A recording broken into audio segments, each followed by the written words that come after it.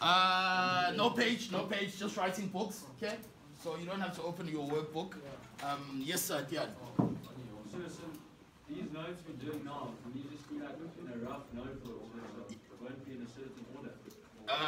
You can, yeah, no, they'll still be in order, but you can just start them on a fresh page in your books. New topic, investments, securities, okay. First question to you, gentlemen, is what is the JSE? What is the JSE? Yes, Turi. Full name? Is that correct? Okay, the JSE is the Johannesburg, okay, full name, Johannesburg Securities Exchange or Stock Exchange. Okay, basically saying the same thing. And that's basically what we're going to look at today. Okay, so the use of money to generate wealth and income is done in the Johannesburg Stock Exchange. So I'm going to talk and I'll tell you when to start writing. Okay, this implies that money increases without much labor. The lovely thing, what happens in the Johannesburg Stock Exchange is, what is the main thing that those guys do? Yes, Mr. Kwan. So people buy shares of companies. Okay, people buy shares of companies. What type of companies are listed in the Johannesburg Stock Exchange? Public companies. And how do you know the difference between a public and a private? Just LTD. okay, so it's at the end of the word. Okay, LTD would be a public company, and PTY LTD would be proprietorship limited, which is a private company. So what Yes. topic should I also? Investments. What topic is it? Topic 12, if I'm not mistaken. Yes, thank you. Topic 12. Yeah, investment securities, then we'll do investments insurance. Okay. So the first thing that I'd like you to do is write down what are the functions of the JSE. So the functions of the JSE. So what does the Johannesburg Stock Exchange do? So please write, everybody, functions of the JSE.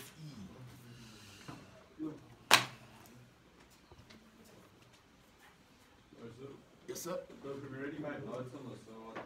Yeah, it's fine. You make notes from your pink book. You're making notes from this one. Okay, it's different. So you'll see marks and thanks after we do the functions. I'll encourage you to read the functions that you've got in your book, and then we see the functions that are written here and see how they've been written out. This is, okay, James, one conversation, please. Yes, sir. So without the JSE, how will it affect the country economy or the country? Okay, very good question. So the JSE is our stock exchange, but there's different stock exchanges in other countries. So like America, they've got NASDAQ, and in the UK, they've got the UK 100. They've got different stock exchanges everywhere. So if we didn't have that, basically there wouldn't be an avenue for companies to loan money. Okay, the main thing with shares and securities and things like that, so a company can get more money. So if I look at my company, and I'll take your question now, if I look at my company, I've got a private company, right, and it has no money. So let's say that I've got this great idea and I need R1 million to get my company up and running.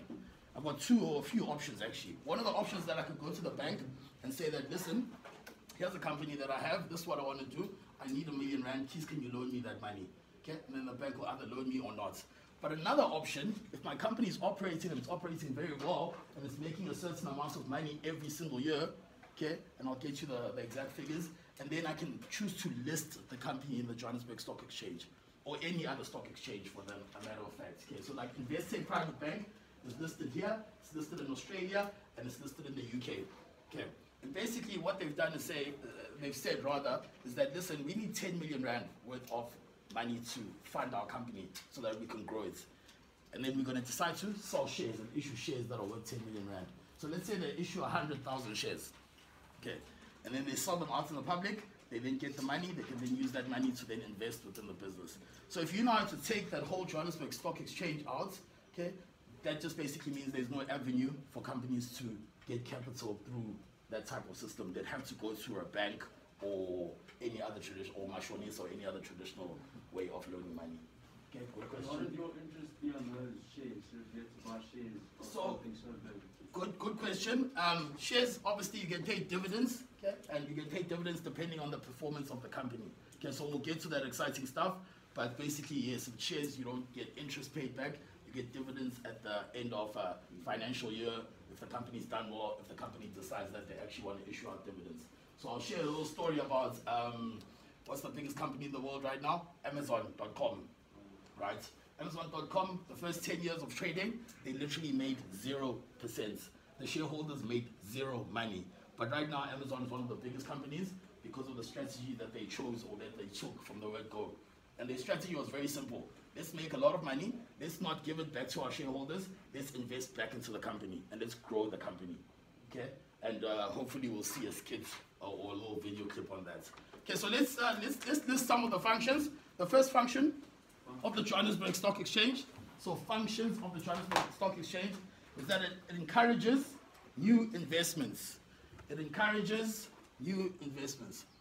So functions.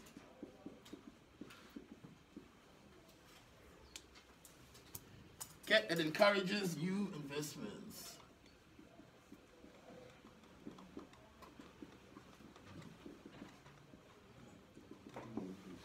Okay. Second function, and if I go too fast, please stop me. Really.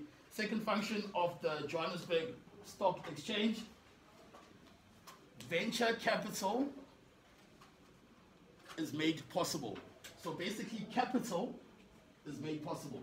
And by capital, we mean the money that the company gets to actually build the company and make it bigger or better. So capital is made available.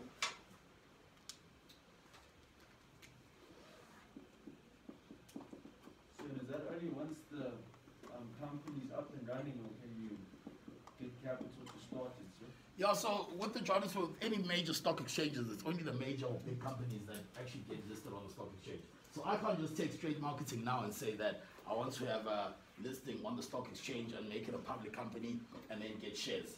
I have to have a track record to say that this is what I've done in the past 5 years or so, and this is the amount of money that I'm making each and every single year. And as I said, I'll get you, I don't want to thumbs up the figures, but there is a certain figure that the company has to be making in order to be actually eligible to get listed on the Johannesburg Stock Exchange. So it's not just anybody that can go on the JSE. I mean, OK, if you think about OK Groceries, it's quite a big chain now, but it's not as big as Pick n Pay. Pick n Pay is on the JSE, OK is not on the JSE. Okay. Another function of the JSE is that it raises primary capital. Okay? Capital is made available. It raises primary capital. Okay, primary basically capital to get started with. Started is not the right term actually. Capital to grow. Let me put it that way. To grow business. Yes, Mr. Neil? So where does the JSE get the money from? Is it from the government? Okay, so the JSE gets the money from the public.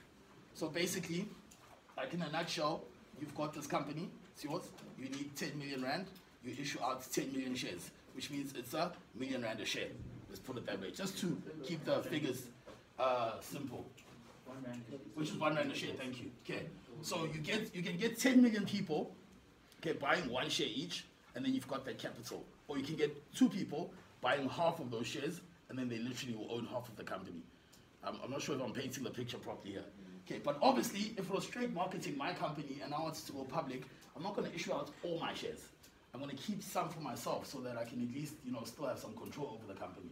Okay, so I'll give you an example. When Walmart came into South Africa and bought Massmart, which is Game Macro DNY, you guys should know all of that by now. Okay, Massmart sold 51% of the shares to Walmart and kept 49% of the shares for themselves. So who then becomes the owner of that company? Walmart. Okay, the people that have 51% shares. Okay, but Massmart still kept a substantial portion of the shareholding, which is 49%. But now all decisions and everything are basically now made at Walmart. Okay, and shares, and now I'm going everywhere, but we'll get to it. Shares basically say that if there's 100% shares in the company and you own 50% and Curtis owns 50%, okay, your decisions are joint. So whatever you decide, he has to decide. But the minute one person owns 51%, then their voting rights basically become more. So when you have an annual general meeting or AGM and you're sitting down and you're deciding on major things, should you expand the company to Africa, should you expand to the rest of the world? If you've got 51% shares, you have a bigger say than Curtis, who's got 49% shares. Okay, but the government doesn't issue the money. It's you guys. You guys can buy shares now. In fact, I always ask this question. Maybe I should ask now. Does anyone have any shares? Yeah, in this class. Okay, there's usually one or two people that have shares, and in the previous matric classes that I've taught, either their grandparents bought them shares, or but you can go buy shares right now. In any company, you can buy shares in Coca-Cola if you want. You can be a pod shareholder of Coca-Cola or any company that is listed, that is a public company. So do you recommend you buy shares? I would if you got the money, but buying one share doesn't really help. You need to really go in for it. Like when you listen to Warren Buffett's story, Warren Buffett is one of the major shareholders of Coca-Cola. Okay, but when did he start buying Coca-Cola shares? Probably in the 80s or in the early 90s, and it's just been building up and building up and building up and building up. Yes, sir. Okay, so another function of the JSE, okay, so it raises primary capital. It provides protection for investors. So the people that are investing, the people that are buying shares, it provides protection for investors. And we'll go into more detail into all of these things. It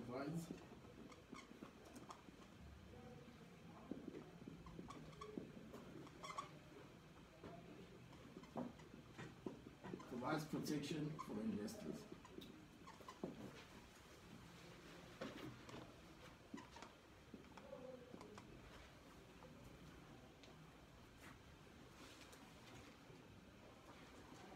Okay, another function is that it encourages short-term investments. Encourages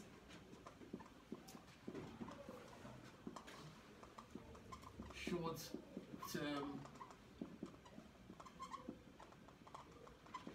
So guys that trade Forex and guys that trade on the Johannesburg Stock Exchange are two totally different investors or traders. Okay, the guys that trade in the Johannesburg Stock Exchange can be short and long-term investors. So what do I mean by that? Okay, so you literally can buy shares now, Coca-Cola, and relax for the next 5 to 10 years and see what happens. But ask anyone that trades Forex in this class, there's no way you will ever be able to buy shares right now and just hold them for the next 5 years if you're using a normal Forex account. Okay.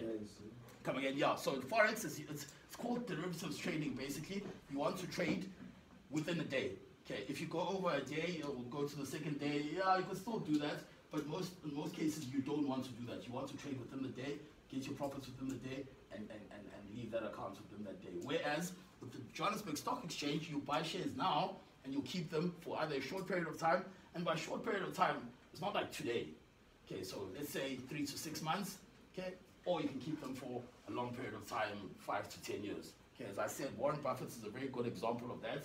And what did he decide to do when he bought the Coca-Cola shares, according to the story, obviously, is that he waited for the price to drop. Every time the price dropped, okay, and then he bought the shares. Every time the price dropped, then he bought the shares.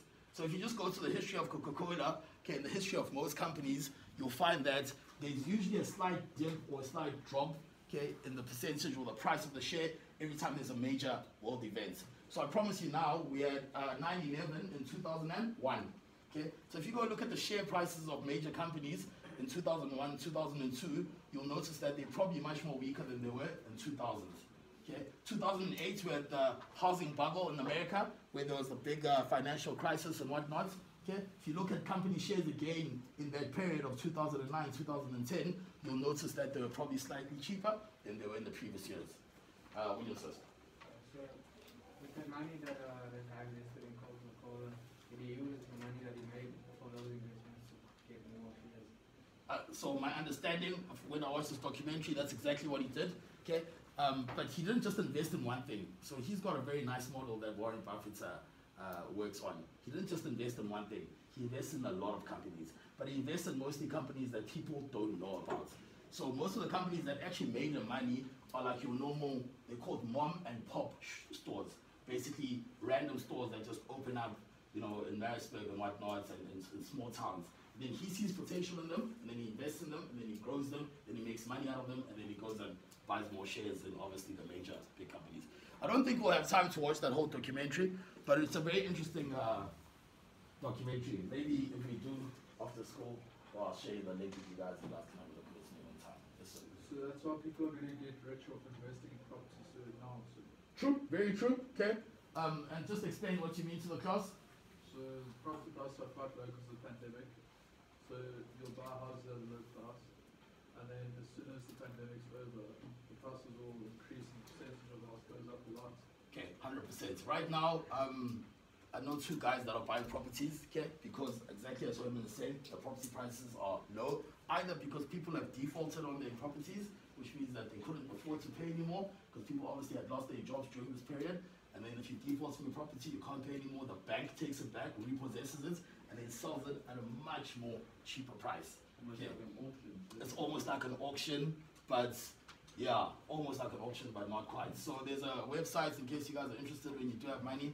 It's called the Sheriff's website, okay? And basically the Sheriff's website, all the property that have been repossessed around the country goes onto this website. But F&B's also got their own platform that they do. So does Standard Bank, so do the major banks. But the Sheriff's website specifically, okay, all the properties that have been repossessed go underneath there and they go for dead cheap. Okay, let's carry on. It encourages short-term investments. I've said that. Okay, another one is that shares are valued and assessed by experts. So the shares are valued. Okay, one of the functions. Shares are valued and assessed by experts.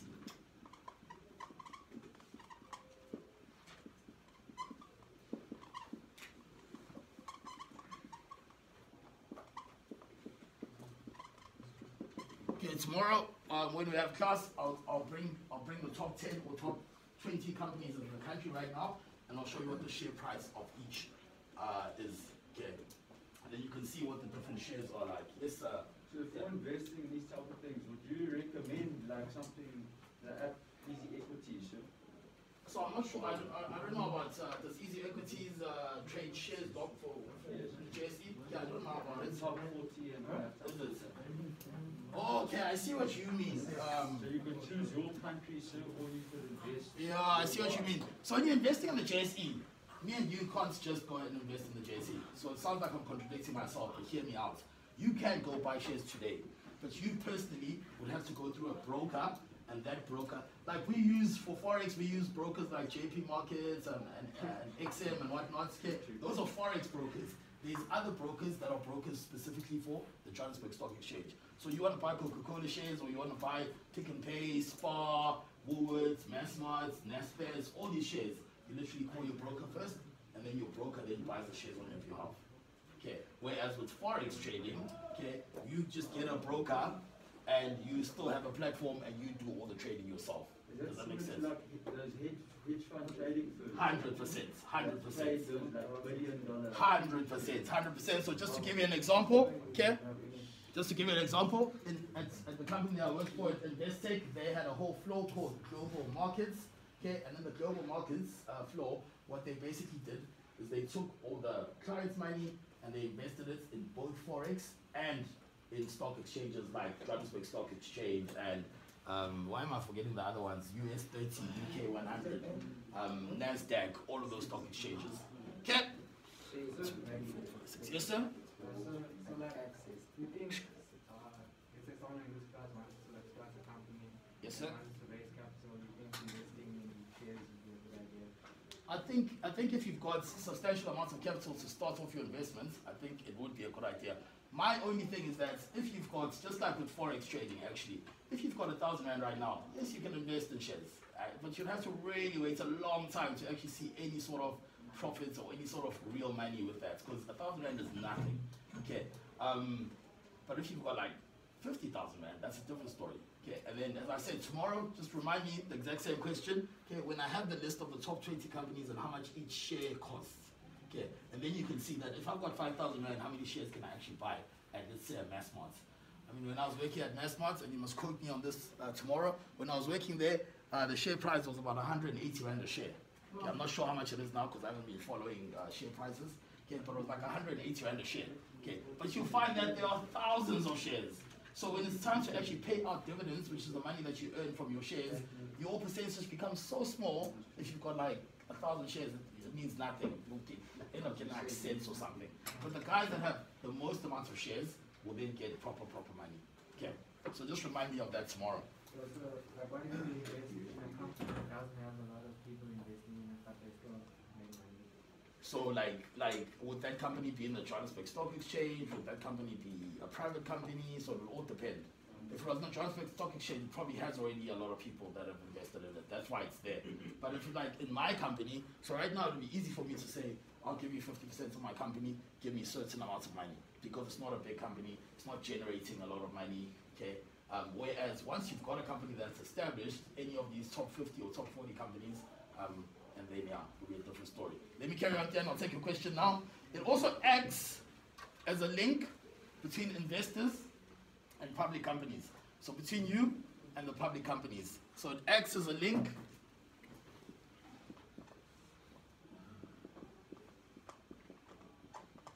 between investors and public, not private, companies. Tiago, do you still remember your question? Yes, sir. Yes, talk to me. So if a student in this class wanted to buy shares in your company, sir, or your business, would that be possible, sir? So it would be possible, but the thing with private companies, so here's the thing with the public company. Coca-Cola can't say, no, sorry, we don't want you to buy our shares. Okay. Any company that's listed on the JSE cannot stop you from buying shares. Whereas a private company, okay, the directors of the company then have to come together and actually decide whether they want to sell you shares or not. So in my company, I'm the only director, so I'm the only one that decides. So I could easily sell you shares and you can become a director and a shareholder in my company, okay? And yeah, and then we carry on. But I decide on that. So if me and Clarissa owned our own company and we had 50% shares each and you came in with R1 million and I said, no, I don't want 10 in our company, and Clarissa says we need R1 million, okay? We then vote, and since we've got the same amount of shares, if let's say I've got 51% and he's got 49%, my vote counts. And then we don't get you into the company. So private, it has to be decided by directors. Public, anybody, anytime can buy shares. Yes, sir. So, do you have to declare your business to the school, sir? That's a good question. You don't. I don't. Smart spoke to us about that. Is it? Yes, sir. Yeah, I don't think so. But when I was interviewed, I shared all of the stuff, so it's not like they don't know that I'm hustling in the side here. Okay. It also regulates the markets for dealing with shares. Regulates, that word regulates the market for dealing with shares. Regulates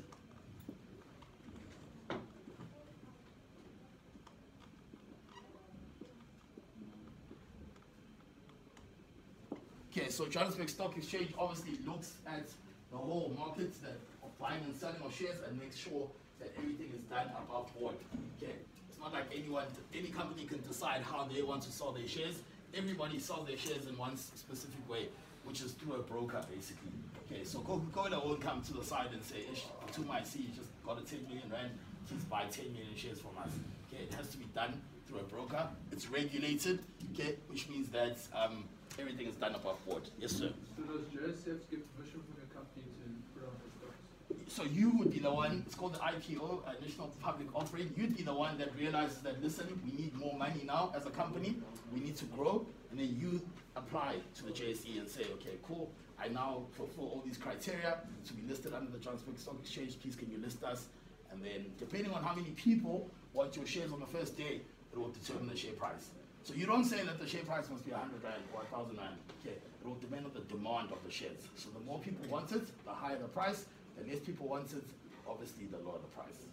And so why is inside trading so illegal? So like whole Yeah, so I don't understand what it is. Yeah, so basically inside trading is me. If college was a company and I knew that, okay, we're closing down next week because of the COVID cases, or I knew that we're going to build another extra block of classes here and we're going to get 1,000 more students next year, that's information that is not freely available to the public. So it becomes a problem when you then trade based on that information. So if we're a company and we're going to build another 10 classes and we're going to get another 1,000 students, what do you think is going to happen to the share price in the next year? It will increase. Why will it increase? Obviously, because things are going to be better. We're going to be operating in a much more bigger scale. We're going to have more people coming in. Okay, investors are going to be confident in our company, and then it increases the share price. But if I knew that in the next 10 years, they're going to close down College Road and close down Princess Margaret Road, and it's just going to be Alexandra Road now. So parents now have to drop off their kids at Alexandra Road and have to walk here. Okay, that could be information that is detrimental. Thank you. Okay, to investors, because they might look at it and say, okay, cool, this school is then not going in the right, or this company is not going in the right direction. People won't have access to come to the company in 10 years' time. Okay, let's actually disinvest, and that drops the share price. So insider information is you having information that other people don't have, which is basically unfair, and it's a fraud, actually. Last question? So why would like the company not want to be part of the JSE? Why would a company not? Possibly private companies. So the company that like Mr. Setipa is working for right now, I gave you an idea of how much he was going to go earn there, which is it's a huge company, and they own like 5 other companies. But it's a private company, and they run it themselves, so they decide how they're going to go, or what the future of the company is. Whereas once you're a public company, okay, and then you have to disclose a lot of things. You have to disclose your salaries that you pay out to your directors. You have to disclose your financial transactions or financial payments. You have to disclose everything. So you can go and see how much the CEO of Massmart earns today, right now. It's public information. Whereas you'll never see how much I earn and how much I've made because it's a private company. So some companies might want to, some companies might not be comfortable with that. Some companies might not need the capital, like the company that Mr. Setipa is working for. They've got enough money, so they don't need to actually go out into the public and sell shares. And remember, selling shares dilutes the power that you have in your company, because right now, if you open a company, you've got 100% shareholding.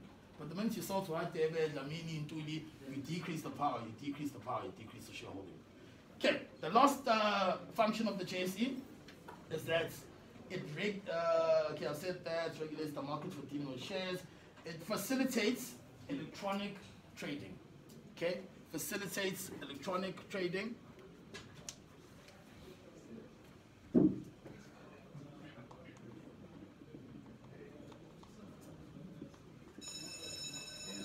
And we'll stop it there.